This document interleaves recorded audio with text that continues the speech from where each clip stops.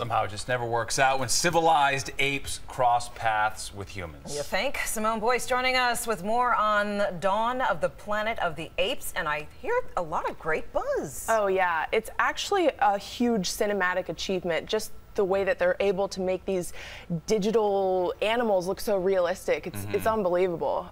My mouth was kind of just dropped watching it. Yeah. But it was really cool. I got to travel to San Francisco and talk to the cast. You're burying the lead, right? That's the best part of this. Yeah. So West. you'll meet them in just a minute. But for fans of the original films, this is the Planet of the Apes movie you've been waiting for. For every other theater goer, it's an unrelenting action spectacle that grips you with the opening shot and doesn't let up until the very end. You all know what we're up against. Dawn of the Planet of the Apes continues the origin story from Rise of the Planet of the Apes, when a virus unleashed a super species of highly intelligent apes and nearly wiped out humankind in the process. That's where we pick up 10 years later in Dawn. All hell breaks loose here in San Francisco, where apes and humans must fight for survival. In actuality, humans play a very small part in this spellbinding summer blockbuster. The magnificent apes are at the center of it all, and it's better that way. They're more fun to watch and often show more humanity than our own kind.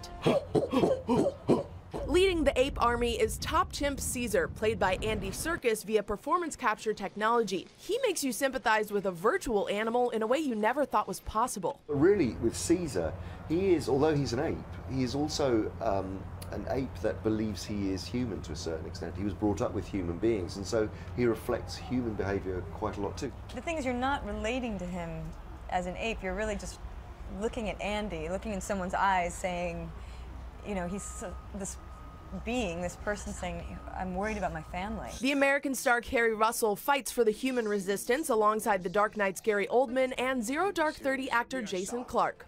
But in real life, are you team human or are you team ape? Well, we're obviously team human.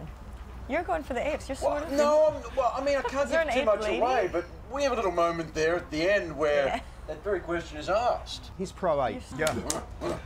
As the ape versus human conflict escalates, total mayhem ensues, lighting up the rich scenery with a barrage of bullets and stunning visual effects. They made contact. Military. They're already on their way. But no matter how outlandish monkeys with machine guns may appear, the film remains grounded in universal truths and compelling performances across the board.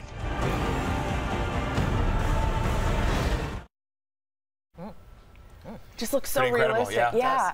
If you guys tune in tomorrow night on Friday Night Live, I've got a behind-the-scenes story about how the actors transform into these apes, and I actually got to try on some of the arm extensions that allows them to walk on all fours. It was really cool, learning how to do that. And then I also was taught how to make some of the ape sounds, so it'll be fun if you tune in. You're going to make some ape sounds for us. Yes. We're hooked. We'll see you at 10:30 tomorrow. Friday Night Live. Okay. Well done, Simone. See you then. All right.